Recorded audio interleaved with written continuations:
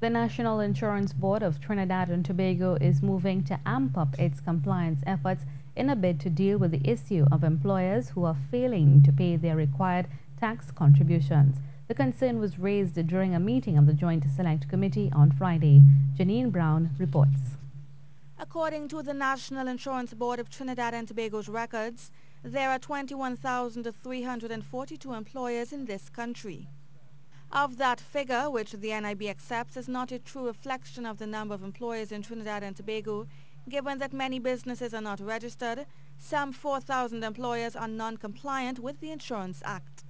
This means these employers do not pay contributions to the NIB, even as they continue to deduct the tax from employees' salaries.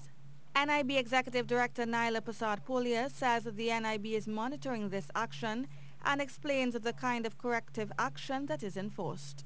When there's an employer that is indebted to us, our first recourse really is not to sue the employer. The NIB has always adopted a very conciliatory and legal approach in terms of approaching the employer, allowing them to settle the debt via installments, promissory notes, or some sort of arrangements. When that fails is when we would actually go to court to litigate the matter. As the NIB moves to enforce compliance, this also includes finding companies who have not yet registered and thus do not show up in their books.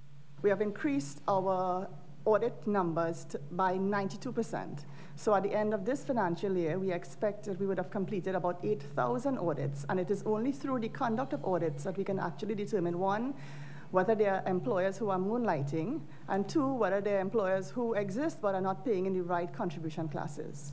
The NIB currently has in its human resource 55 auditors to operate its compliance.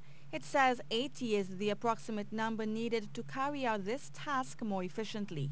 Janine Brown, C News.